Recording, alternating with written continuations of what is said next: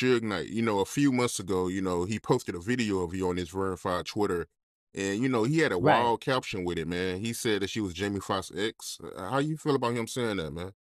Yeah, come on, man. Like, first of all, I don't know, I don't think me and Suge have. I thought we squashed it, whatever that was. So I'm thinking that's what it is. So, and then I heard earlier, that his thing was hacked or whatever. His Twitter was hacked. So I give it, if Suge wanted to talk to me, he know how to contact me. He contacted me the last time we had an issue, an altercation. So he figured out how to get to me. So I'm sure he would, I'm sure there's some kind of jail phone in there that kind of could, reach to me.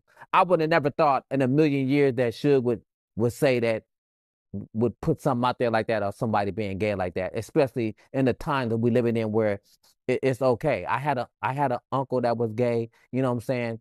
It's nothing wrong with it. So it's like really corny. Yeah, I heard, like, I've never I've met, look, I've met Will. Will has always been cool, chill. I heard the little assistant dude come on and say something about some anal situation, whatever that anal stuff, whatever that is. Like, I don't know. I'm just saying I heard what the dude said, but for me, Will Smith ain't never, like, he's always been cool, a cool person. I don't know that side. And I know there's always two sides to a story, you know what I'm saying? But I don't know that side. I know there's a back side, but that's not the side I know.